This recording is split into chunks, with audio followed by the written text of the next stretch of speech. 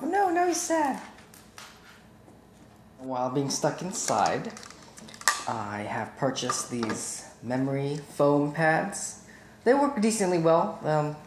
Gets a little hot after a while, but nothing unbearable. And I got this cover for the top part of the headphones because, as you can see, mine has been peeling like crazy. I pretty much peeled the rest of it off, almost. It looks ugly and gross, but I mean, you can still use it, so there's no point in tossing away a good set of cans. So I'm gonna zip this back up.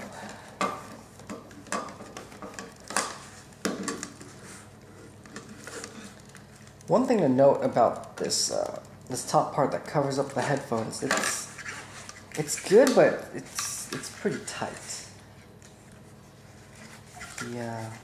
It kind of squishes down on the memory, on the original memory foam that I have here.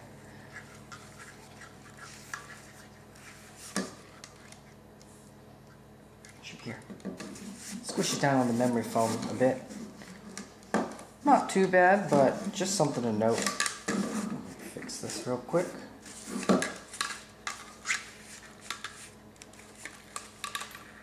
I haven't been using these Audio Technicas for a while, but since we're stuck inside, might as well start using the things I do have.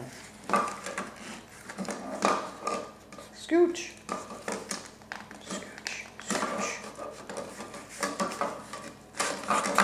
You can see all the peels coming off. And then these memory foam pads, pretty soft. It's very squishy. Let me put these on.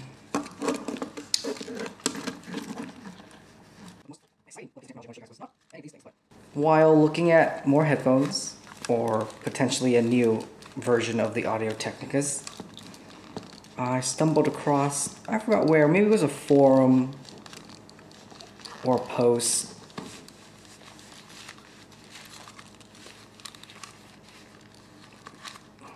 Wow, this is difficult. I better speed this up.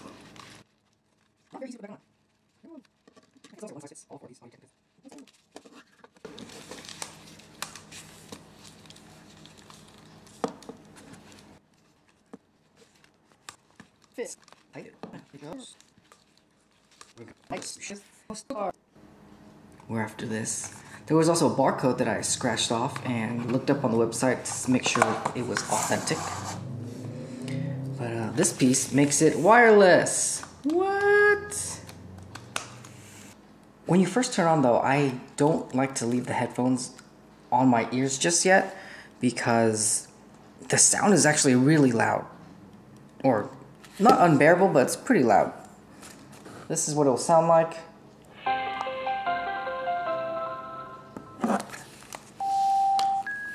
Unfortunately, I believe it paired with my phone right now. You can pair this Fiio BTA-10 with up to 2 devices.